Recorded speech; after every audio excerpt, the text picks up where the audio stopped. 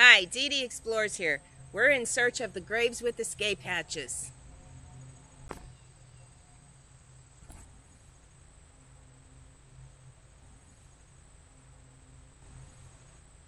I'm up here in central PA.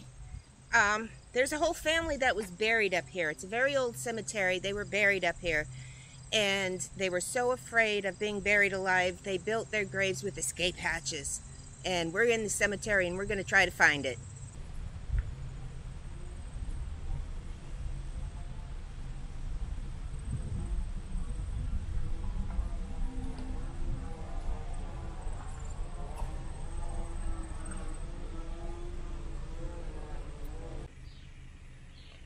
Here's another beautiful crypt.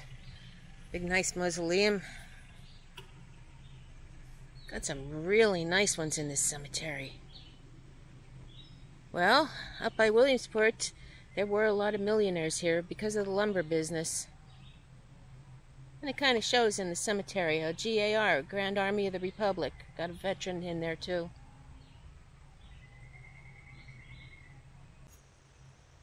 Here's another beautiful one. Cochrane, 1896.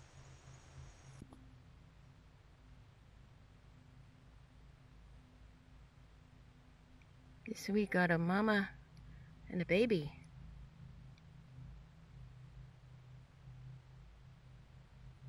As you can see, there are some very unique and unusual and fancy crypts in this cemetery. This one is Barclay.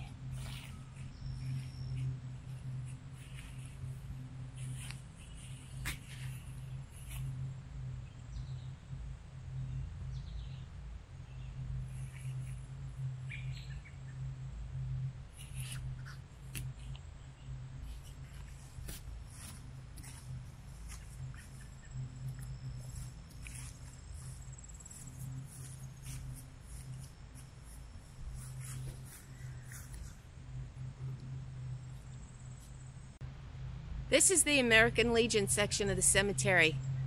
I think it's great that they honor the veterans in such a special way. They have a flag on every tombstone. It's wonderful. It's a great honor for them.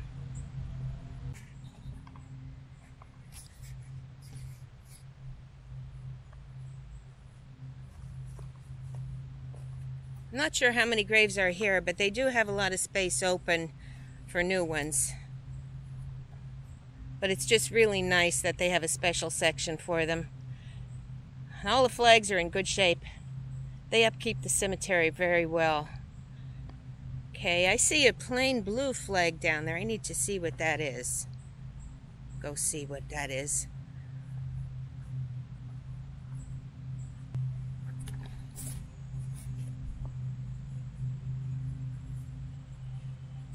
Okay, I'm not sure what that flag is. I need to look at that.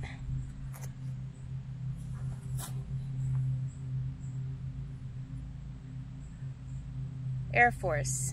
Got an Air Force flag.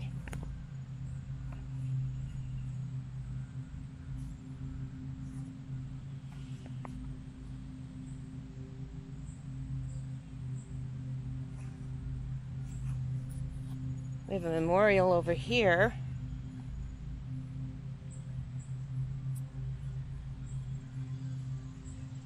Garrett Cochrane, post number 1. Guess that's the Legion that's takes care of this.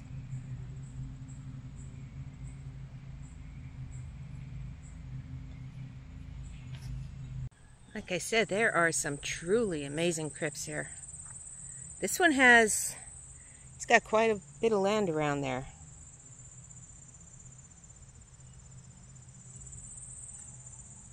Truly, truly beautiful.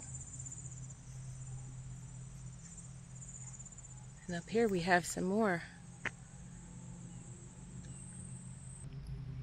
Well, we found it. Here's the Purcel family. The father, Thomas, was a firefighter. He was afraid that his family would be buried alive. You know, they had that sleeping sickness way back when, and people would be buried alive, and he built these. They call them oven graves. he built these with escape hatches. There was a lever in there. And if you were buried alive, you just pulled the lever and the hatch would open and you would be able to escape.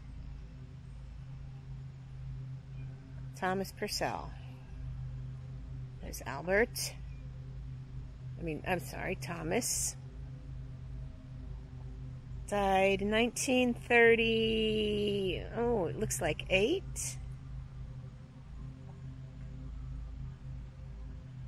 Lita. John. Looks like he was Navy. Susanna.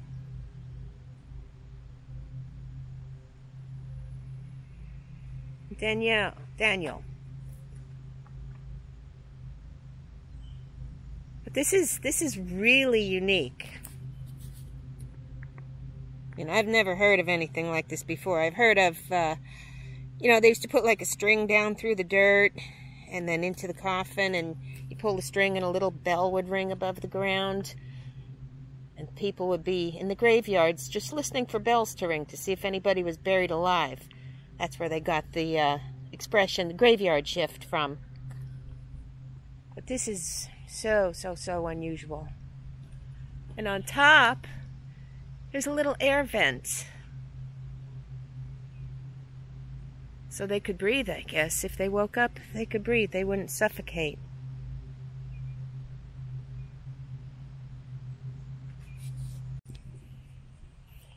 Okay, climbed up the hill. And this is the top of the crypt. You can see the air vent. They said that when they bury the family members, they put some food and water in there with them, just in case they woke up. They put some water, wine, and a loaf of bread.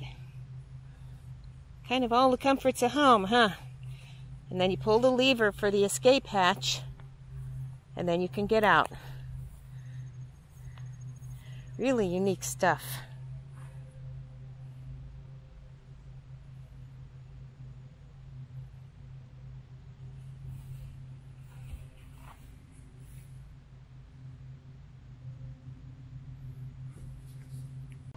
Okay, well, I'm going to wrap up this video now. I hope you enjoyed it. This cemetery is huge.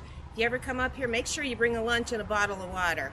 It's got some really interesting crypts, mausoleums, headstones.